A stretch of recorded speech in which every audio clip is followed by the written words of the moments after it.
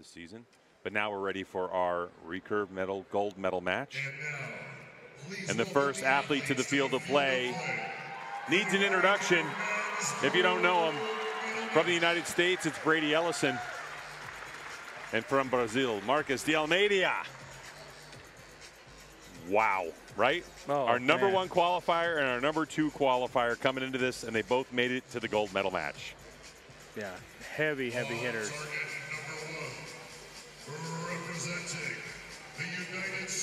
So for target number 1 is going to be Brady Ellison.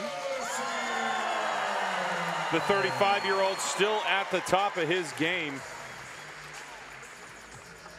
Life changes for him over the course of his archery career. A father moving to Montana.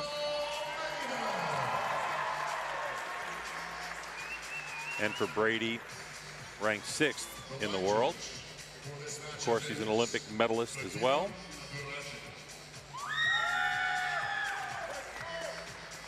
And Marcus had an amazing year last year himself. There were times he didn't win the world championships and the other things, but he shot. His scores and stuff and everything were just top notch last year.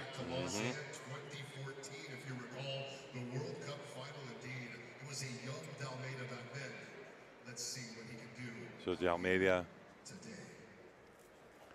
your number 1 ranked archer in the world. Olympian, 168 matches. To his credit, 74% win percentage, but we're starting off with the Stars and Stripes. 10.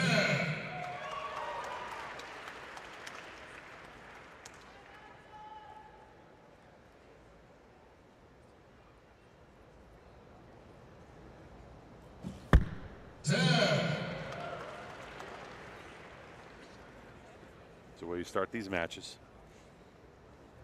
And both with 10s, a really good start. They both look really good. 10. I know Brady put a lot of time in the practice range. He was back there and we talked a lot, and he's really been working hard on that setup. So those are 2 really good starts.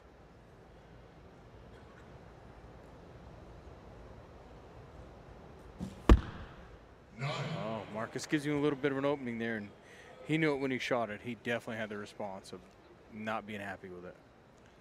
And of course, you can see that these archers are shooting the larger diameter arrows. 10, the clicker.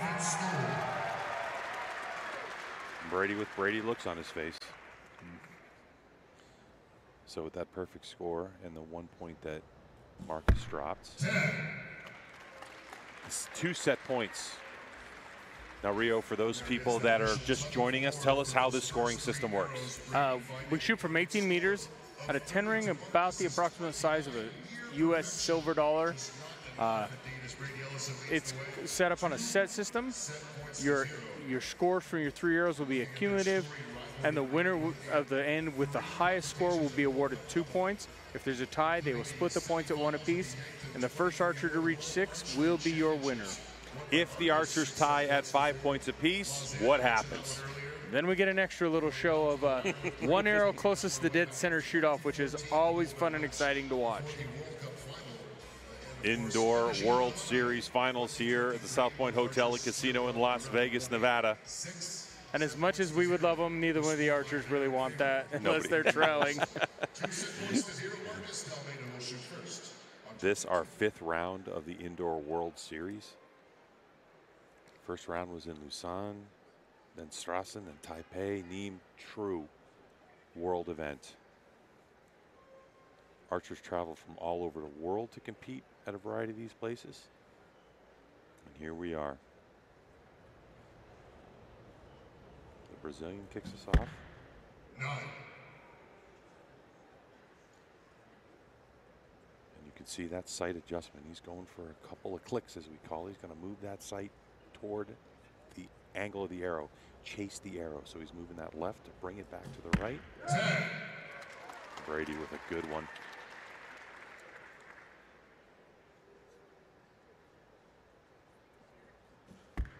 It was a good, solid arrow. Way better comeback from that first one. He was not happy. And maybe the clicks on his sight were just what he needed to get that where it needed to be.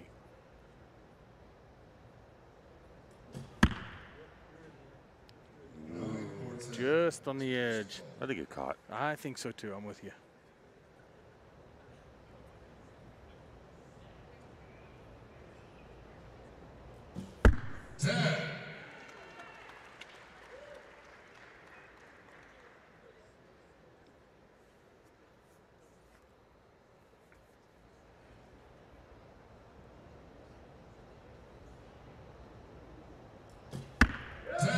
Ooh. That one was a little concerning. It was a bit of a long hold, but he fought through it, Brady Ellison. Now, currently, we have 10-9-10 unofficially for both archers. We'll see how that ends up. Now you're in the hands of the judge. Hoping for the fingers crossed and the hang in there. So we're going to find out that the value is confirmed, and now the outcome is extremely important here, because if the value is a 10, Brady can lead the way 4-7. As we wait for the official score, it's moved up to a 10. So 30 points for Brady Ellison, as we expected. And just like that, Ellison's got a 4-0 set point lead. And you might think, wow, we're going to 6, and that's insurmountable. It is not at this level. Oh, it can change in a hurry, especially when you're facing the #1 ranked archer in the world. He hasn't got there by being a fluke. 100%. Marcus D'Almeida, the world youth champion, world medalist in his career. Started archery back in 2010, made his international debut in 2013. Here he is in Las Vegas, trying to claw his way back into this gold medal contention. That's all he can do. 18 meters downrange, going for that American U.S. silver dollar size 10 ring. Brady Ellison not giving him any room to come back. Now all he can hope for is to put 10s down there and hope Brady gives him a little opening, because he at least needs to tie or win this set to keep from losing the whole match. And that's a great arrow to put it down there and let Brady look at.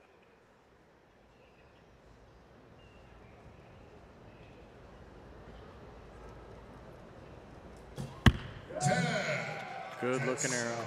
Yeah, that's how you respond to D'Almeida's extra really good arrow. Yeah, because D'Almeida put one in there right in the middle. 10-10-10, perfect score. All right. So Brady needs a 10 to tie it and go 5-1.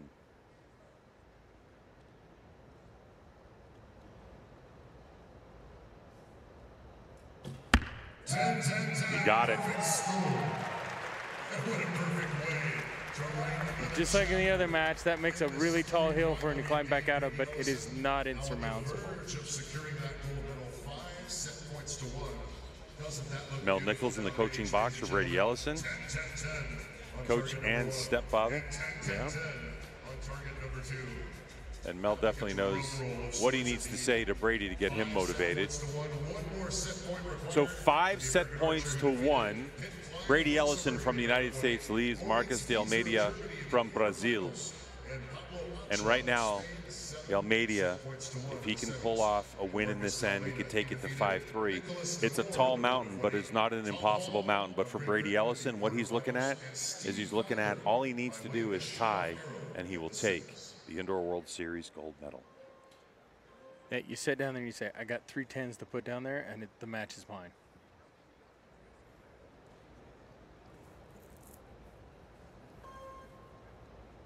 Let's see if we get perfect archery from both of these archers.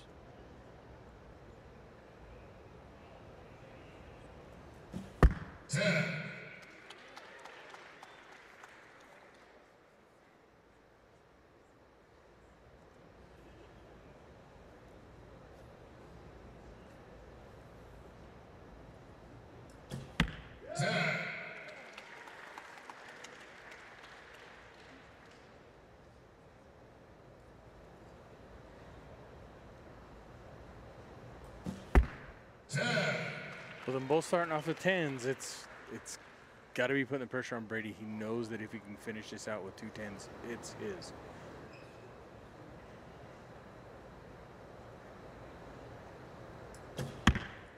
And what a good, strong arrow.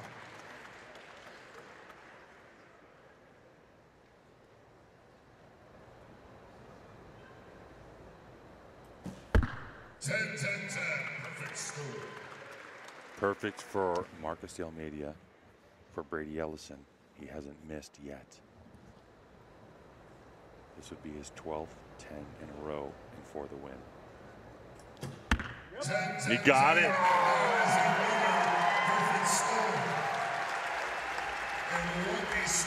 What a win for Brady Ellison. A perfect 30-30-30-30. Marcus de Almeida only shot 2 9s that entire match. And that's not bad shooting. No, but he just did 1 9 each end, and that gave Brady the big lead. And able to close it out. And another Indoor World Series gold medal for Brady Ellison. Representing Brazil, Marcus de Almeida.